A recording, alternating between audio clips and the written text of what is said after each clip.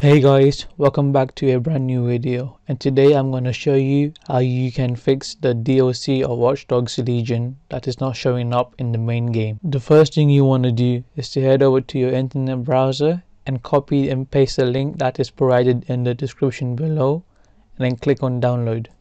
Once you've downloaded it, head over to your downloads, and in that case I've extracted it to my desktop. Open the game file and then go to your Watch Dogs Legion directory. So right click, open file location. Next thing you want to do is to copy and paste the Uplay to INI file and replace it. Make sure you're already in the backup file in case something goes wrong. Continue.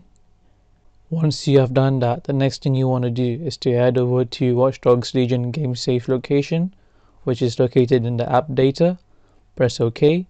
Go to Goldberg Uplay Emu Saves, click on the file, and then the next thing you want to do is to copy all the files inside of this and paste it up there. If you have existing ones, make sure you keep a backup so you can go back to your old game saves. Once you're in the main menu of the game, click on Campaign. Now click on Load Game. If you see this game save, it means you have successfully got the DLC. Now just launch the game. As you can see now, I've got the DLC characters in my base game.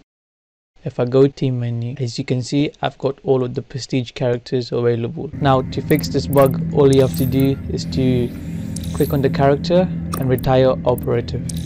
Now I'm going to switch over to Aiden. As you can see now, I've got Aiden on my arsenal now. To unlock Darcy, you have to complete the Assassin's Creed mission, which I believe will unlock later on the campaign. One last thing, this game save file is after the prologue, so the rest of the story is incomplete, which you can do. Besides all that, I hope you liked the video. If you did, please subscribe if you're new, and I'll see you in the next one.